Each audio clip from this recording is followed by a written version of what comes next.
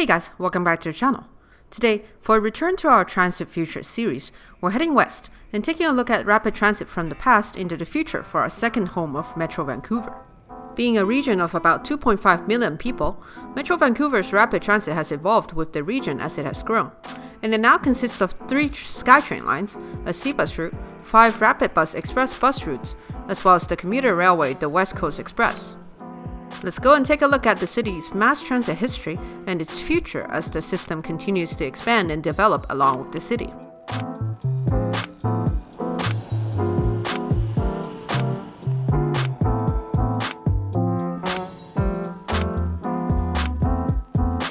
Our first order of business is to take a trip down memory lane and explore the history that has led us to the rapid transit system we love today. The first line in the current system to begin operation is the C-Bus, all the way back in 1977. This is a passenger ferry service that crosses the Burrard Inlet to connect the city of Vancouver with North Vancouver, between the terminals of Waterfront and Lonsdale Quay. The 3.24 kilometer or 2-mile long route is served by 3 ferries, and it takes about 10 to 12 minutes to make its journey, carrying about 18,000 passengers every single day. After the C-Bus came the 80s, and with the 80s came the first iteration of the SkyTrain, which, as a lot of you might know, is the main transit service in the system. The first SkyTrain line to open was the Expo line, with its first phase opening in 1985 just before Expo 86. The 21.4 kilometer or 13.3 mile long route consisted of 15 stations, and it connected downtown Vancouver at Waterfront to New Westminster towards the eastern end of the region. The line was extended with 2 more stations, Columbia and Scott Road, in 1989, finally bringing rapid transit south of the Fraser River. The Expo line was further extended to Surrey City Centre in 1994 with 3 more stations and 4 kilometers or 2.5 miles of track. The next SkyTrain line to be built was the Millennium Line, which opened its first substantial phase in 2002, from Commercial Drive horizontally across to the east, then turning southwest to connect with the Expo line at Columbia. The arrival of the Millennium Line also brought with it a weird service pattern, with the line starting at Waterfront Station, sharing tracks with the Expo line, then traveling all the way around the loop to Commercial Drive, where the line terminated after Phase 2 was finished late in the same year. Lake City Way Station opened in the following year due to delays, and the line was then extended from Commercial Drive to VCC Clark in 2006, which meant that the line passed by the combined Commercial Broadway Station twice on the same route, stopping on different platforms, and creating an interesting pretzel setup. The most recent line to open was the Canada Line, which was constructed and opened in anticipation of the Winter Olympic Games in 2009.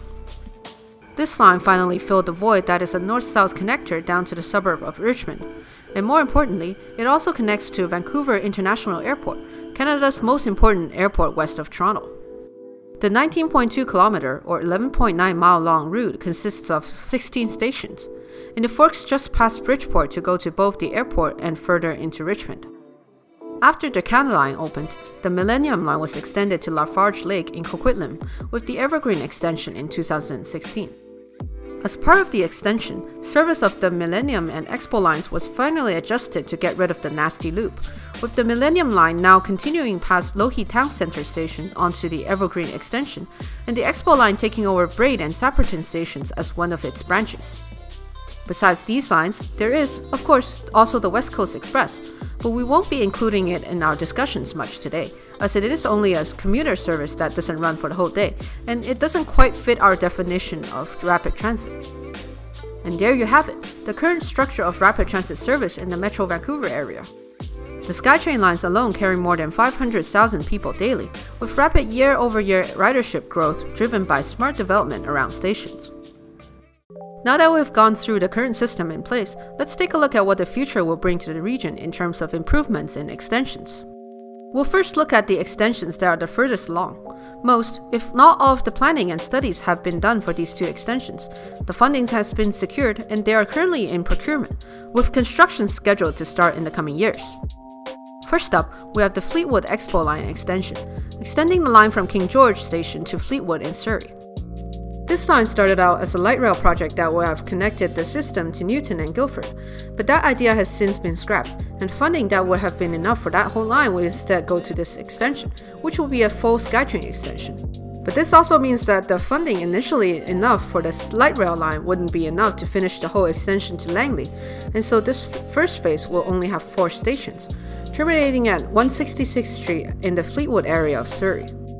The business case for the full Langley extension will be completed very soon in early 2020, with construction possibly starting in 2022, and revenue service to Fleetwood beginning in late 2025.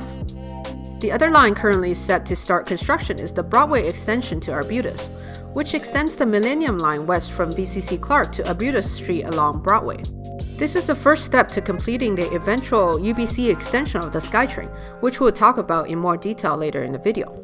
The Arbutus extension will include 6 stations, including an upgraded Broadway City Hall station at the interchange with the Canada Line, which was originally designed with knockout panels in place for this eventual extension.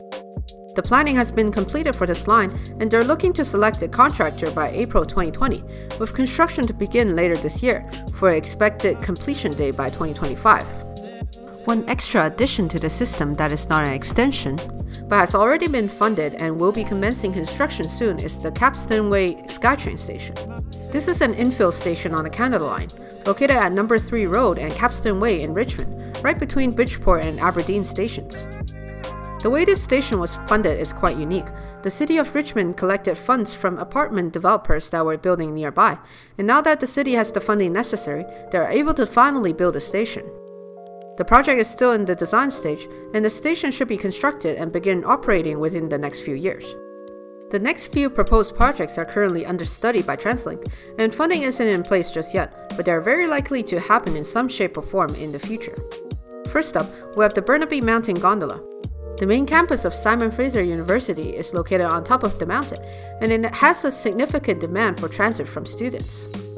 The business case is strong with this project, considering the significant development on the mountain, the surprisingly low cost of a gondola, the removal of polluting diesel buses, and creating a reliable and rapid connection up the mountain, which the buses are not right now, particularly in snowy weather. The project is currently under study, with 3 possible routes being studied, but we think the best route will be direct from Production Way University Station to the transit exchange at the top of the mountain.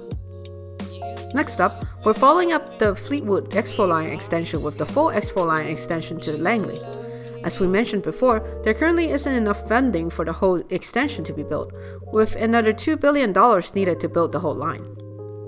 However, it will be studied and planned alongside the Fleetwood extension, and it will be ready to be built when the funding does materialize. The next extension is probably the most anticipated future extension of the SkyTrain system, the Broadway extension to UBC. As we mentioned earlier, the extension has been approved, but the funding has not yet been secured. UBC is one of the largest transit destinations in Vancouver, and the university itself is advocating for the line very hard, and is even willing to pay for some portion of it, but the logistics for the long extension have not been sorted out just yet. Hopefully, we'll be able to see more progress on it in the near future. And finally, the last project under study right now is the YVR International Terminal Station on the Canada Line. With the expansion of the international terminal of the airport, you can check out more details on that in our Future of YVR video. The airport will be extended far enough to the east to warrant the construction of a new station. This project is being studied right now, and is very likely to happen in conjunction with the airport expansion. The next few extensions we'll talk about are likely to happen, but they're not currently under study, and there aren't any plans for them to happen just yet, but they still make a lot of sense and will be valuable additions to the system. The first of these is the Millennium Line extension to Port Coquitlam.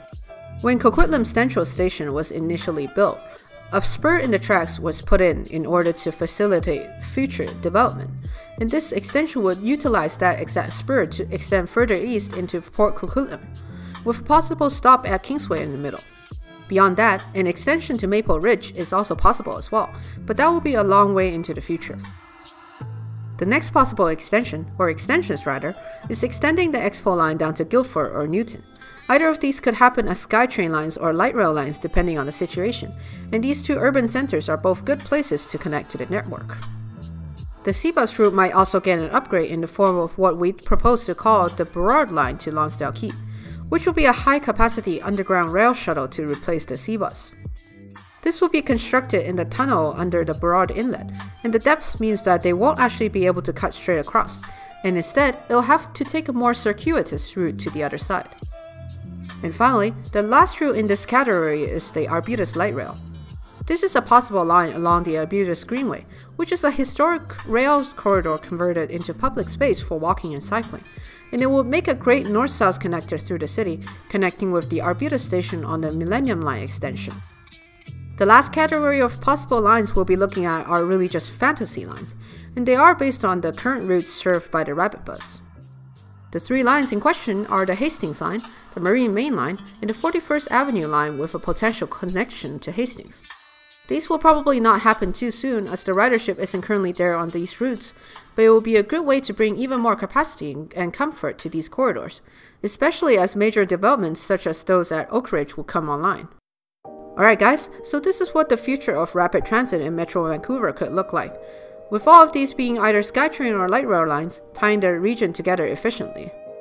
We're really excited to see what the future will bring to the region, and we'll be there along the way to give you guys updates on these new developments in the system. If you enjoyed this video, make sure to like, subscribe, and tell us down in the comments which new line or extension you're most excited for, and if we missed anything important in the future of the system.